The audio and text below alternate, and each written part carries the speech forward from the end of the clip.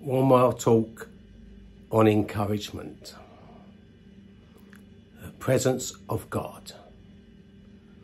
The Lord is near to all who call on him, to all who call on him in truth. Psalm 145 verse 18. Reach out for God and find him though he is not far from each of us. Acts 17 verse 27. If I rise on the wings of the dawn, if I settle on the far side of the sea, even there your hand will guide me, your right hand will hold me fast. Psalm 139 verses 9 to 10. God has said, never will I forsake you or leave you.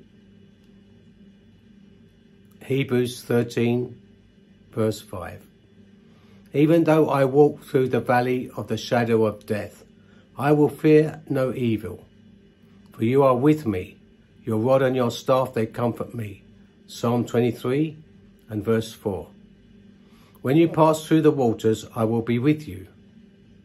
And when you pass through the rivers, they will not sweep over you. When you walk through the fire, you will not be burnt. The flames will not set you ablaze. For I am the Lord, your God, the Holy One of Israel, your Saviour. Isaiah 43 verses 2 to 3. Be strong and courageous. Do not be afraid or terrified because of them. For the Lord your God goes with you. He will never leave you nor forsake you. Deuteronomy 31 and verse 6. Israel faced many enemies, but Lord was with Israel. He will be with you too.